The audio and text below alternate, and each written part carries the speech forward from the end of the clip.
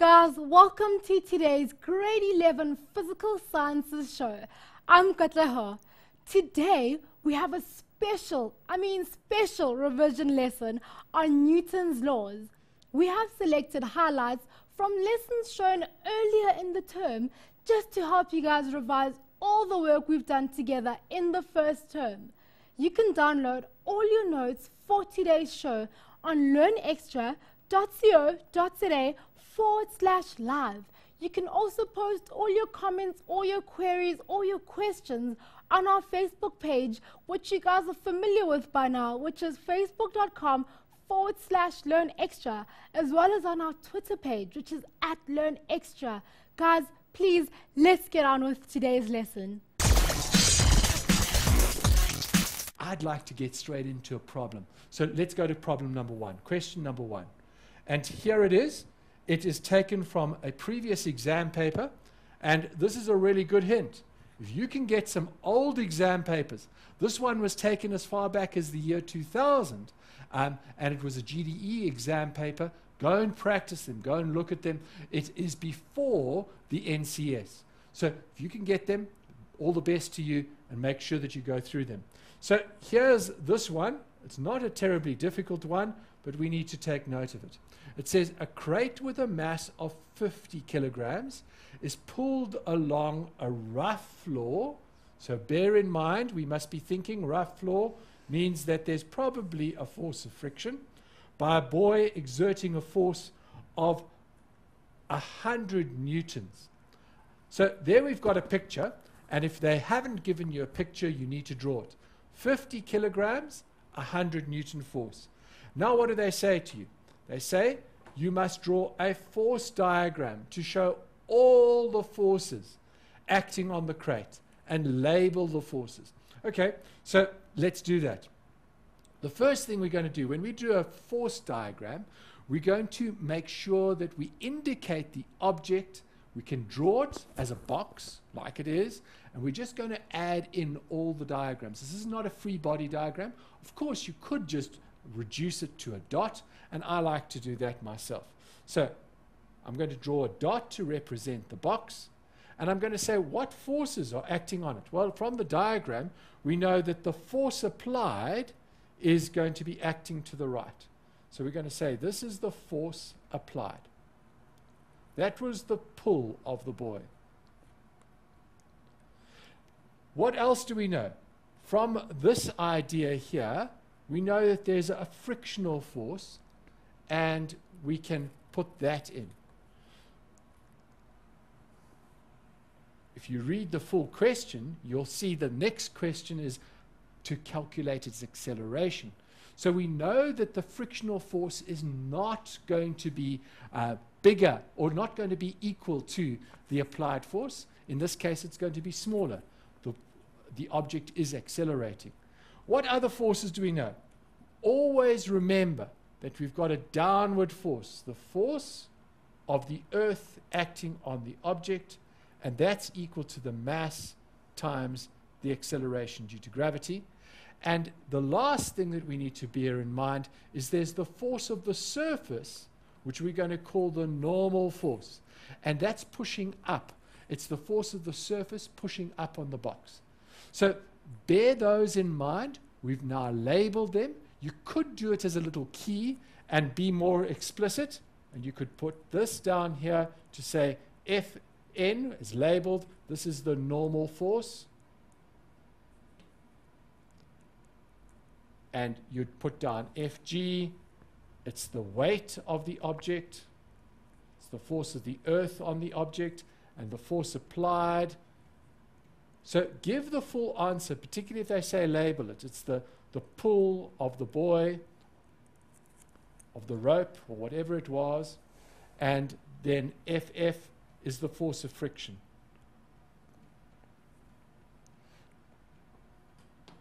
And there we've got it. Right, let's move on. We work with diagrams to make sure that we're getting it right so that we can do some calculations. Can we see if there's a resultant here? Well, I've already mentioned it to you. Bear in mind, that the normal force is the same magnitude as the force of the earth pulling it down. So the only two forces that are really acting is this one, and they're not equal. So we know that there is a resultant. The resultant will be equal to the force of friction plus the force applied. But before I go and do that calculation, I need to make sure that I understand that there's direction to it, that the force of friction is in the opposite direction to the force applied. So let me write this down and say, for direction, I'm going to say that something that goes to the right is positive. And I'm going to use that sign notation, which means that the force of friction, which acts to the left, has a negative sign in front of it. But let's move on. The next question tells us, calculate the magnitude of the frictional force caused by the floor if the acceleration of the crate is 1,5 meters per second. So there was something different. If we read it, we would have seen that in the calculation.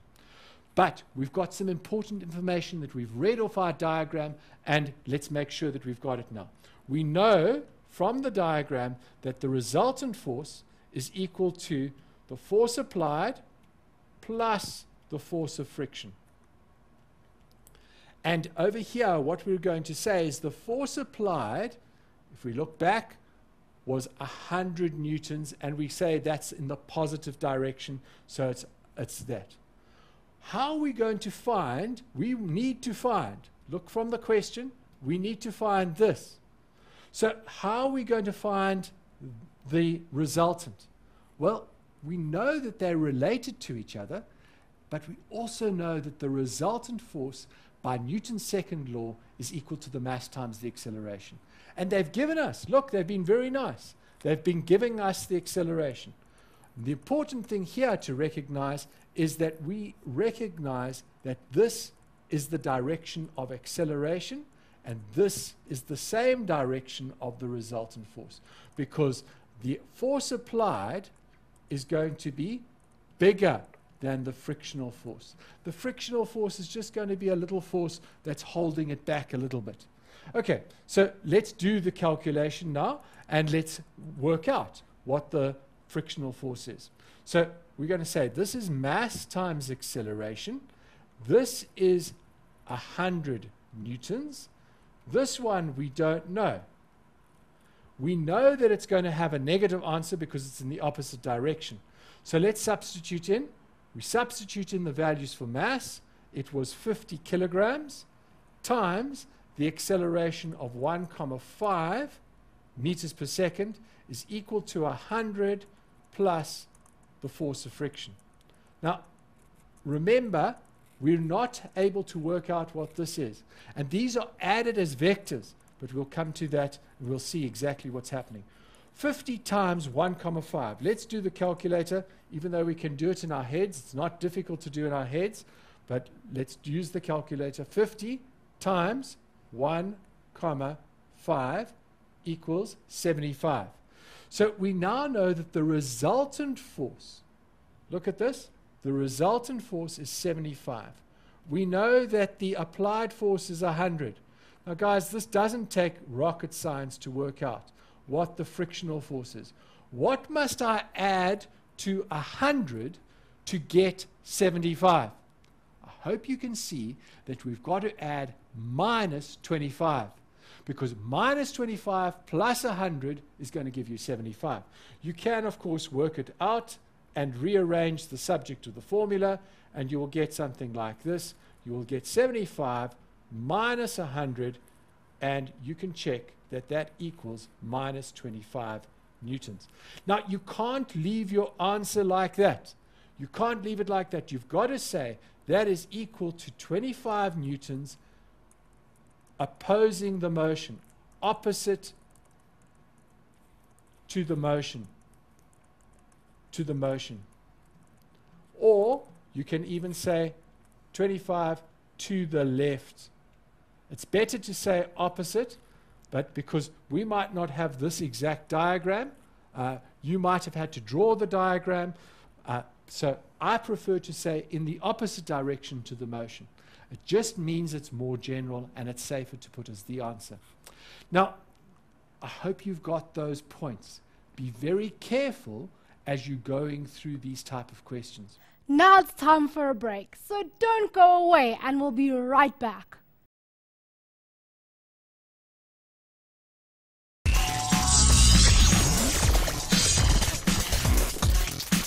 Welcome back, Mindsetters. Today we are doing revision. Even though we are selecting highlights from previous shows, you can still follow me on Twitter @LearnExtra or post or comment on our Facebook page, facebook.com/LearnExtra. Right now, let's do some more revision. Let's get to it, and it's one that is often has come up in the past when this sort of thing was done previously and examined previously. This comes from the November paper that was written in the Northern Cape 2000, and it was a high grade question. So we can go and have a look at it. It says, 2 blocks of 3 kilograms each are connected by a rope.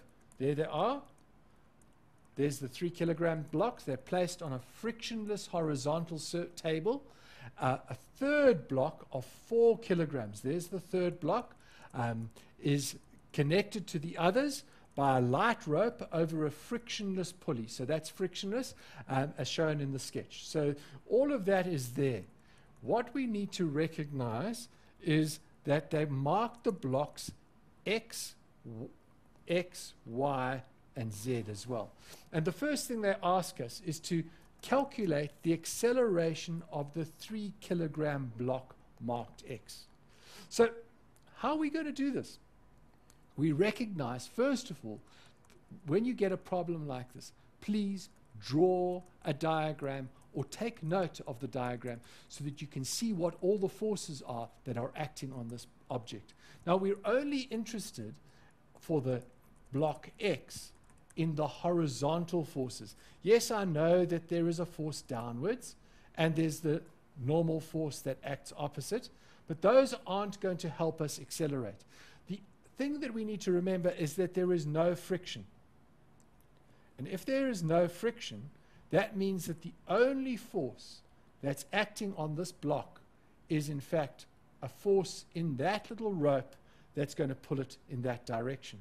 So how are we going to work out the acceleration? We're going to say the acceleration is equal to the resultant force divided by the mass. And if we got that, then we're safe. We're altogether okay. So the resultant force on this block, we don't know yet. So we're going to need to just leave it like that for the moment. And we're going to say, what do we know about the resultant force? Well, the resultant force, we just simply rearrange, is equal to the mass 3 times A. And that's all we can say for the moment on that particular block. Let's move to the second part of the question. And the second part of the question says, hold on, guys. We don't just want to know about block A. We want to know what is the tension between X and Y. What is this force over here? Now, let's try and work that out.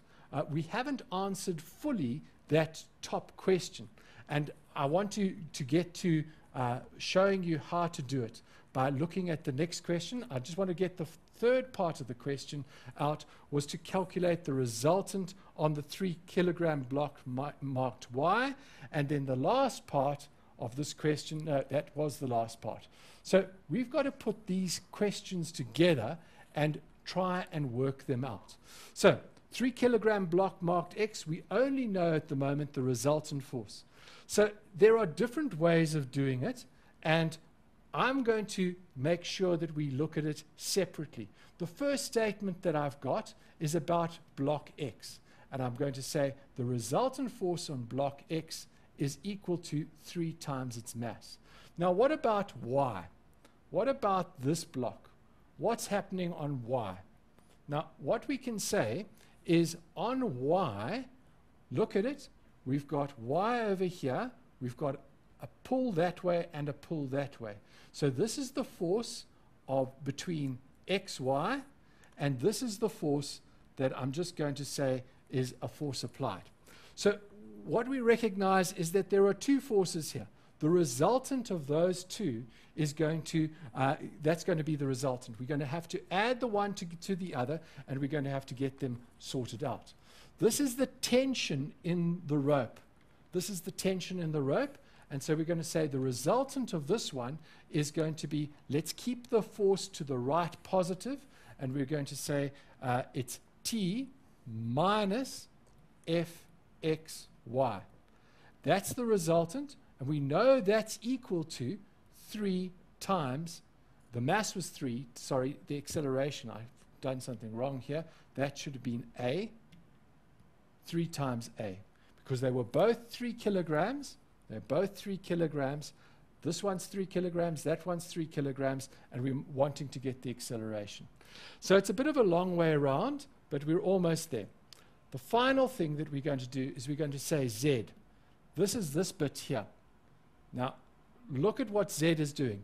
Z has got the force of gravity acting on it, and it's got this tension that was in the string. And the tension here at this end and the tension there is the same. So I'm going to write up a little equation and set it up, and I'm going to say what I need to know is that the force downwards, the Fg, is greater than the tension because it's moving down, minus tension is equal to 4 times the acceleration. The 4 comes from the mass, and so I've got 3 equations, and I'm going to need to solve these simultaneously. And that's the trick here. You've got to add these together and put them into an order. And that's exactly what I'm going to do. So I'm going to say to myself, I've got the tension between Fx and xy as 3a, and I know that that one there, so I'm going to just substitute that in to this equation. So I'm going to get T minus 3a is equal to 3a, and then I'm going to take this equation here of Fg, which I'm going to write as mg, Fg being mg because it was the mass times the acceleration. So let's just substitute that in very quickly. Fg is equal to mg, which is 4 times 9,8. I need to work that out. So quickly, let's get the calculator and let's get it onto the screen. And we're going to say 4 times 9,8 equals, there's my answer, 39,2. So 4 times 9,8, 39,2. Please remember that, Atik. Don't forget it, 39,2. So the value is 39,2. So if I substitute that in, I can now get some detail going here. I can say 39,2, almost done, 39,2 minus t is equal to 4a. Now, I hope you can see something. There's something interesting happening. I've got 2 equations. If I add them together, look what happens. If I add these 2 equations together, I'm going to get t plus minus t. Those are going to cancel out. So that cancels with that. And then I'm going to get 39,2 minus 3a is equal to 7a on this side. And that just simply means that I can expand it and get 39,2 is equal to 10a. Brilliant. So what am I going to say? A is equal to 3,92 meters per second per second. I've got it. I've worked out the acceleration, and that's a critical point. Notice I've used simultaneous equations to do that. I've looked at each of the aspects of the system, and they're not all acting in the same direction, but I've combined them, and I've worked out the acceleration. Atik, are we okay? Yes, definitely. Okay, let's move on. The next part of the question now becomes really easy because I can take either of these 2 equations, okay, and I can use them to work out. If I know the acceleration, I can work out what's happening in the second part, and that's exactly what I'm going to do. So we want the tension between the ropes. I now know what the acceleration of x is. I know that if you go back there, I worked out that the acceleration, remember, was 3,92. So if I want the tension in the rope, I only have to look at one end. And I can say the tension is equal to the resultant force on x, which was the mass times the acceleration. We know what the mass was. The mass is 3 kilograms. The acceleration was 3,92. And we can therefore work out that the tension is equal to we divided that by 10 to get the acceleration.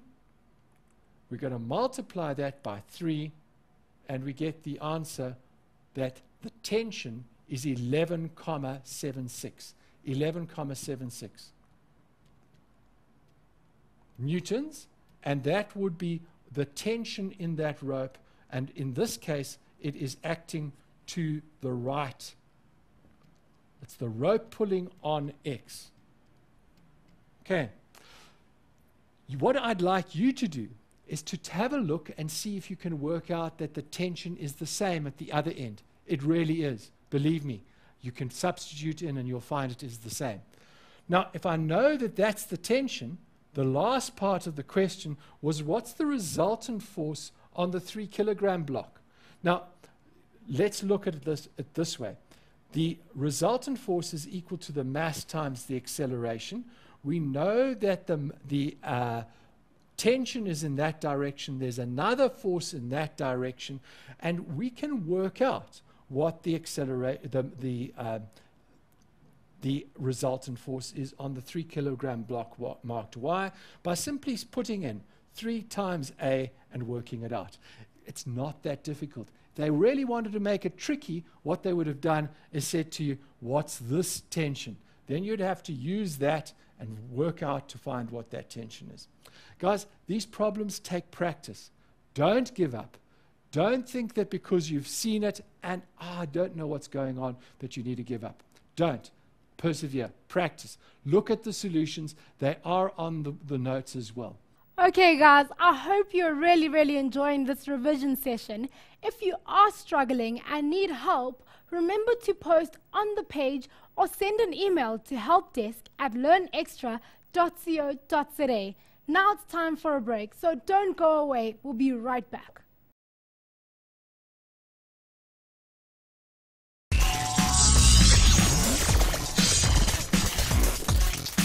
Welcome back, guys. I hope you are getting into the idea of revision.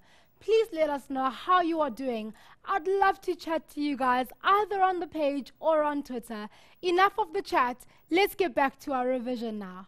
So, we start with the most basic concept, which is all objects are attracted to the earth, irrespective of their shape, size, or mass. You all know, okay, if I have to, and I'll catch it though, when I have my pen and I drop it, it drops, okay? It doesn't miraculously hang in the air, and it doesn't miraculously go up all by itself. You know it's going to fall.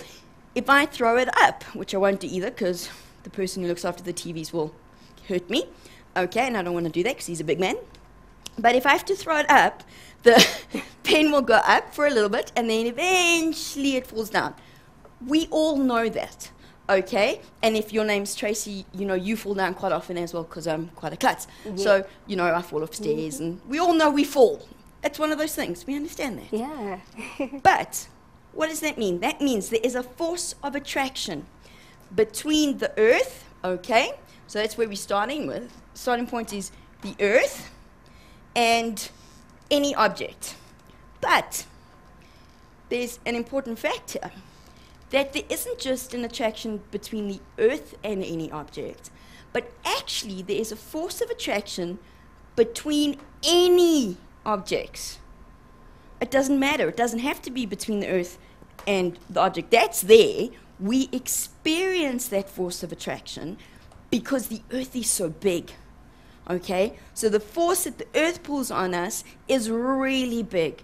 So we experience it more. But even that annoying boy in the class who sits next to you, who, when you sit in your science lesson, instead of listening to a teacher, all you're thinking is, I just want to slap him, which you can't do. There's actually a force of attraction between you two as well. And now I can just hear lots of screams at home going, no.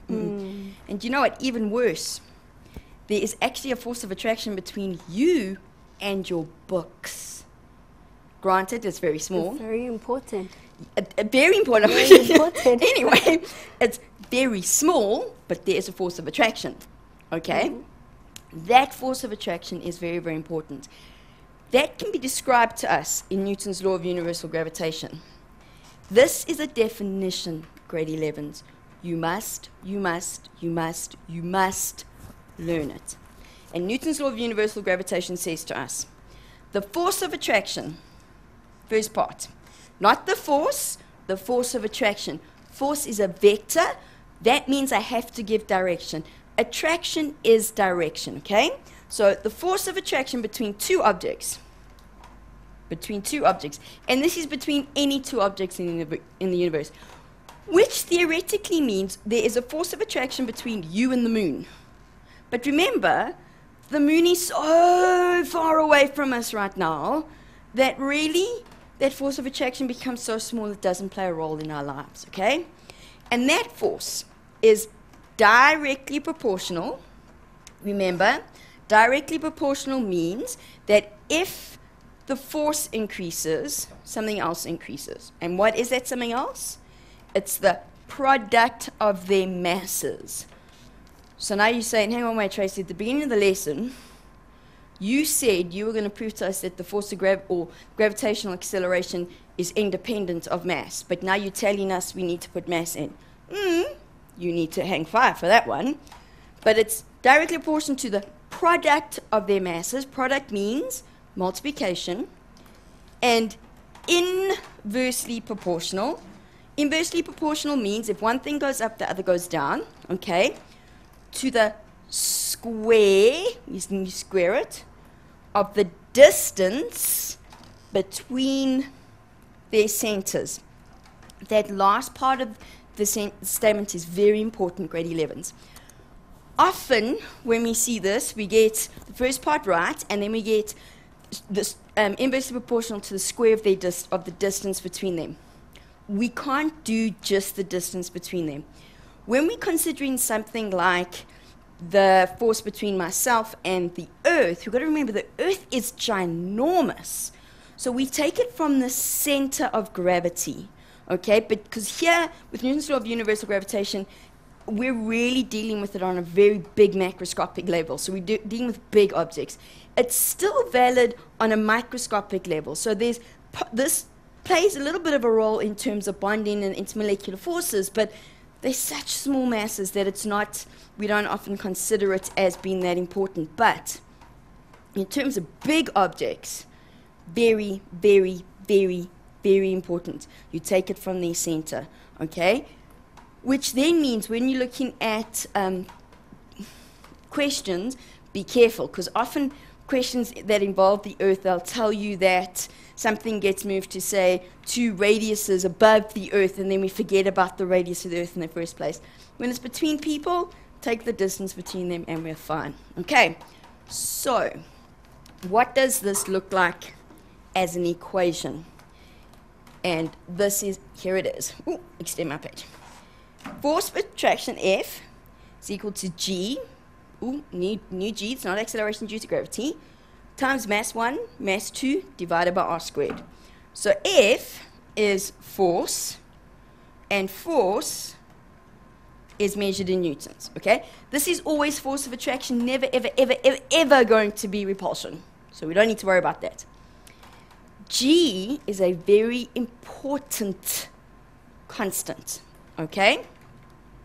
G is known as the universal gravitational constant. Okay? Why is it universal? Because as far as we know, You never know. Once we start exploring space and start living on other planets, maybe we'll find it's not true anymore. This is valid anywhere in the universe, okay? It is a constant. That means it has a value. Lucky for you, the value is given on your information sheet. I'm hoping it's not too new for a lot of you, but it's equal to 6,67 times 10 to the minus 11 newtons per kilogram squared. I think I got those the wrong way around. Let me just check. Yes, that's what I thought. Okay, let's just quickly do this. It's newtons. No, that one. Meters squared per kilogram to the minus 2. The meter squared and the kilogram to the minus 2 gets cancelled out as we go along, so it actually is the one that gives us the newtons, all right? Where does this come from? Lots and lots and lots and lots of experimentation, okay? Lots of experimentation. And in fact, I just wanted to show you something. I got and I have to thank John for this, but Bill Bryson, he's one of those wonderful writers who writes all sorts of things, and he wrote a book called A Short History of Nearly Everything. Okay, it's one of those books where you read it and then forget everything, but he's just amazing at what he wrote. And basically, he's looking at the history of the world and scientific experiments and thought and things that have changed. And of course, everyone wanted to prove Newton's laws, and comes to Newton's law of universal gravitation. And then along came some, I think they might have been Spanish. I can never tell. I'm really bad with names, so I'm going to butcher some names right now. And these scientists came along, and it says here, they worked for a decade, 10 years, on trying to work something out, and then somebody else beat them to it. Whoa. That's just got to be upsetting. That would do it for me. But moving on. Anyway, now, what Newton conjectured, in other words, what he said could happen, and these guys actually set out to prove it, was this. He said in his books that if a plumb line, which is just a line that we hang similar to a pendulum that tells us whether something's straight, and they conjectured that if it was hung near a mountain, okay, that it would incline. In other words, it would bend slightly towards the mountain.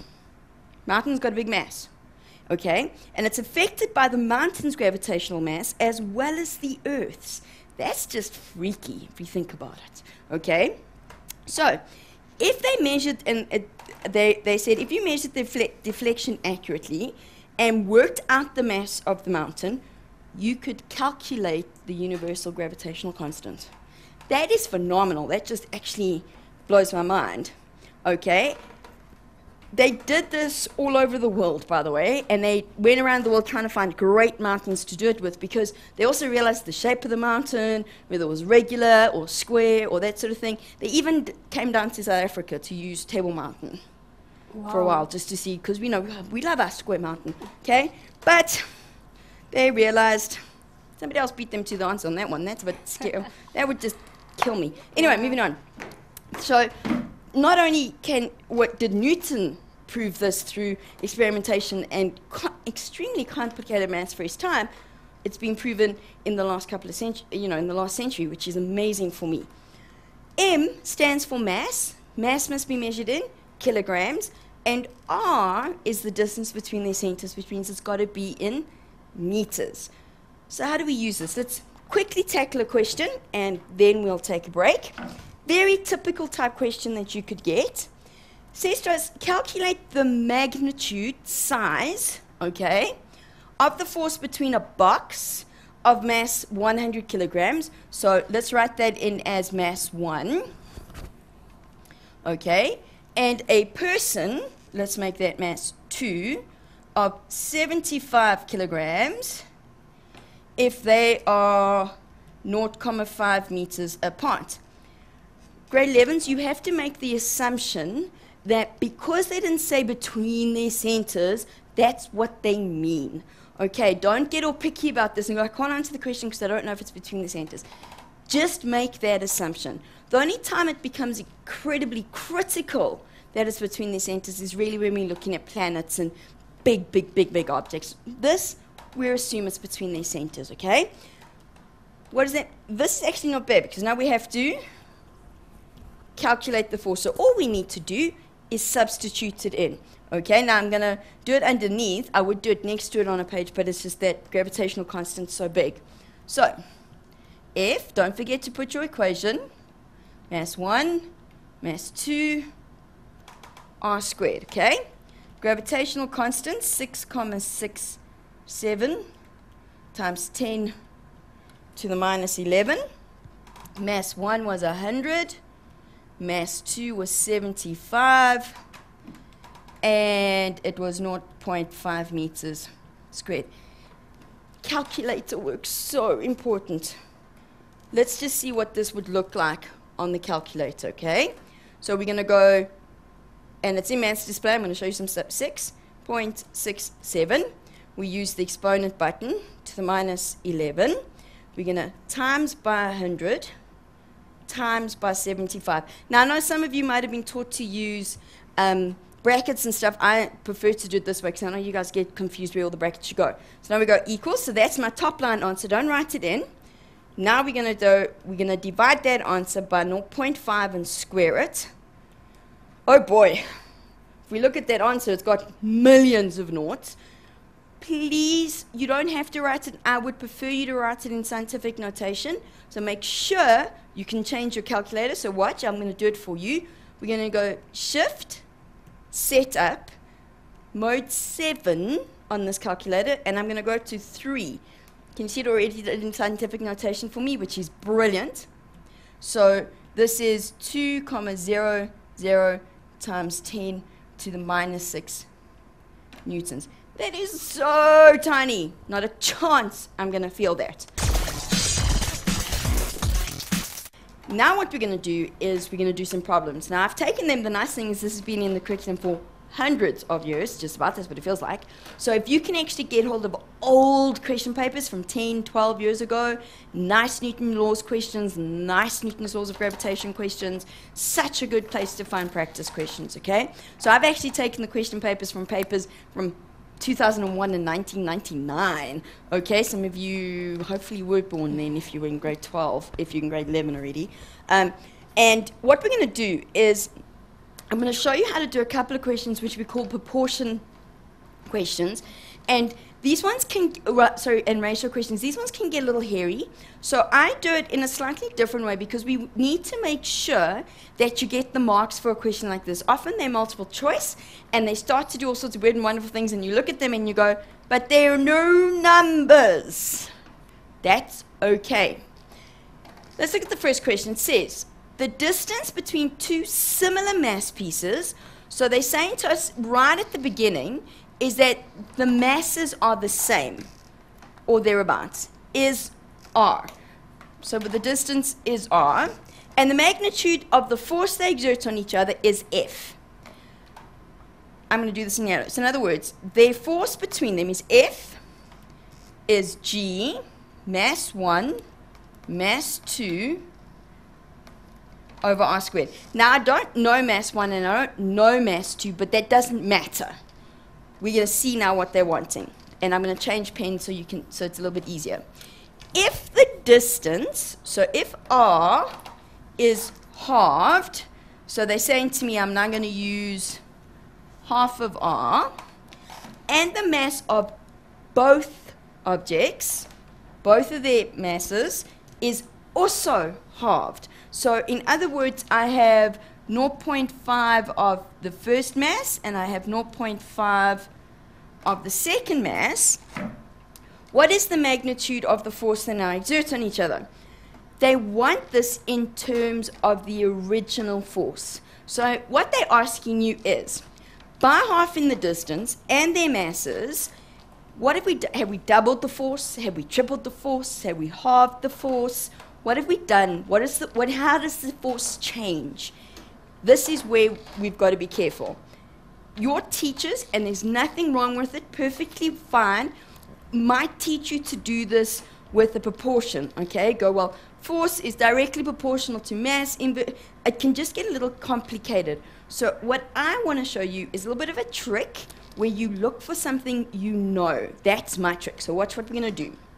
My new force is G, okay, times my new mass, which is half of the original one, times my other new mass, divided by my new distance squared. Stay with me.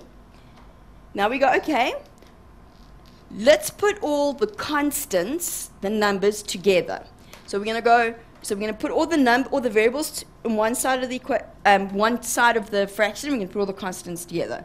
So we're going to go, okay, this is 0.5 times 0.5, which is 0.25. Because remember, this is multiplication. It can be in any order. It doesn't make a difference. G, M1, M2. Now, it's 0.5 r squared, so 0.5 is also squared, and 0.5 squared is 0.25 r squared.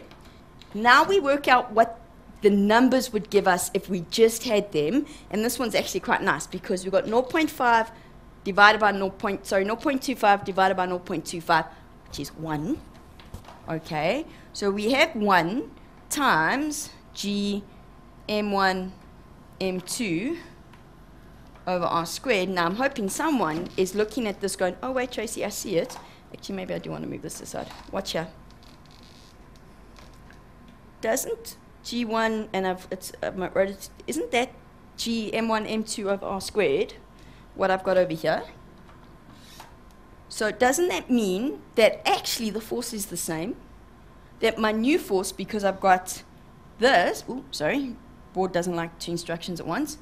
I have that being the same over there.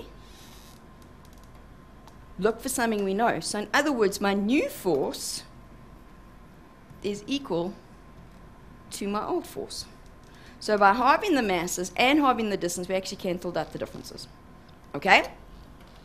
Stay with me. Let's do one more. That's like this one. They love these ones. Love them. Because now it gets a little bit less, how does that work? Watch here. They say to us, a large planet. You know, they're just trying to make it sound exciting. A large planet has a radius 10 times that of the Earth. Radius is 10 times the Earth's. So the radius of my planet is 10 times the radius of the Earth, which I'm going to call RE so I can remember it. It has a mass 300 times that of the Earth. So my planet's mass is 300 times the mass of the Earth. And it's round about here that we start to go, but Tracy, I don't know the radius of the Earth, and I don't know the mass of the Earth. It's okay. They don't expect you to know them. If you are expected to use the actual values in a calculation, either you are going to have to work one of them out, and they'll give you the other, or they will give them to you. Don't worry about it, okay? Because I'm going to show you. I'm going to do the same things we did in the last question. However, if the weight of the body is 500 newtons on the Earth, okay? If G is 500 newtons on the Earth, what is his weight on the planet? In other words, they're saying to you, if the force of attraction between the body and the Earth is 500, he now goes to another planet, which is 10 times the radius, 3 times the mass. What is his weight going to be there? Not quite, the numbers aren't quite as nice as the last one, because they're not going to cancel each other out, but we're going to do it step by step. The 500 newtons is the force of attraction between the Earth and the person. So we're going to do this. So that's the force of the Earth, and it's G, the mass of the object, which we're not going to worry about, the mass of the Earth divided by the radius of the Earth squared. We're all okay with that. Let's deal with the planet. I'm going to do it in another color so you can see what I'm doing. So the force that he's going to experience on the new planet is G, mass of the planet divided by the radius squared, because I called it big R. But that's not going to really help us. So we want to get it in terms of mass of the Earth, radius of the Earth, okay? So we go over here and we say, fine, we knew that this was G the mass of the man and the object didn't change, because that's constant, much to some of our horror, okay? It is constant. The planet was 300 times the mass of the Earth and 10 times the radius of the Earth. So I've substituted the mass of the planet, radius of the planet with values. I'm going to do the same thing I did last time. I'm going to take the value, the numbers to the front. So I've got 300 times g, mass of the Earth. 10 squared is 100. Sorry, wrong R. So this is 100 times RE squared. Now watch here. This is the same as that. It's the same value. That, from the Earth, is 500 newtons. They told us the mass, the weight on the planet was 500 newtons. So now we go, oh wait, they're the same. We know the value of that set. So what we can do here is we can go, okay, fine. 300 divided by 100 is, hopefully you're screaming at the TV now going 3. Of course it's 3. This whole part that I've circled is worth, well, it has a value of 500. So now we have 3 times 500, which is 1,500 newtons. So even though he's going to a planet which is ridiculously big compared to Earth, 300 times the mass, 10 times the radius, his weight will only be 3 times bigger. Okay? What you also need to recognize is radius makes a huge difference here, okay? It's very, very important about the radius because we square it. So small changes in distance make a big change in force.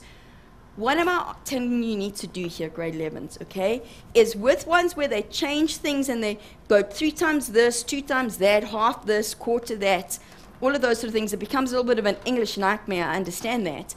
Find something you know. You are always going to have something you can compare it to. That's the important thing here. Find something to compare it to. Guys, we've come to the end of today's show. Thank you for joining us and chatting to me on our Facebook page. Remember, you can visit our website at any time that you want to get the notes as well as watch the videos. The website is www.learnextra.co.za/live. And if you're stuck, remember you can send an email to helpdesk@learnextra.co.za and tell us where exactly you're stuck so that we can help you. Don't forget to look out for more news on Library Month on our Facebook page as well as on our website. And remember, you can also join us for Easter Revision. Bye guys.